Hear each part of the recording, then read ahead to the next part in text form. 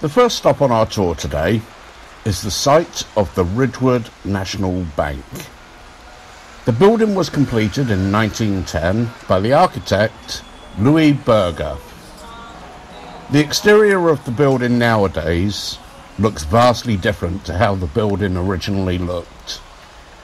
In fact, you have to look really closely to see that it is the same building. If you look at the image that I have attached of the original building, the lily designs just below the roof remain from the original facade. But I think that the clearest indication is actually the design of the building right next to the Ridgewood National Bank. On that building, you can still see the original art design just below the roof, along with the faces built into the exterior of the building.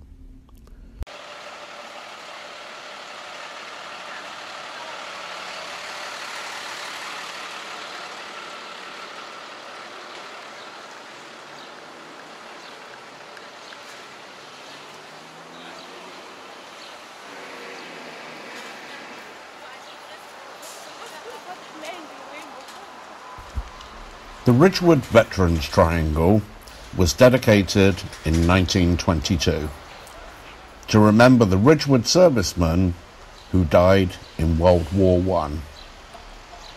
The names of the 110 local residents who gave their lives in the war are etched onto the monument itself. The panels reflect the Army, the Navy, and the Air Force. Let us take a moment to reflect on our forefathers who gave their lives for our freedom.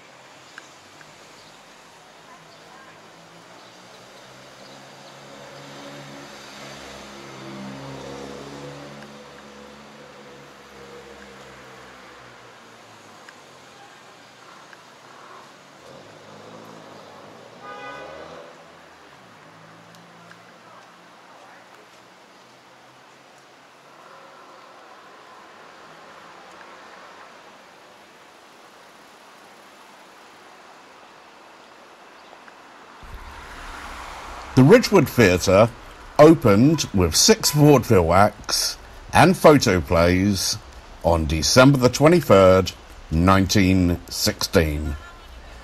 The theatre was owned by William Fox, namesake of 20th Century Fox, between 1923 and 1930.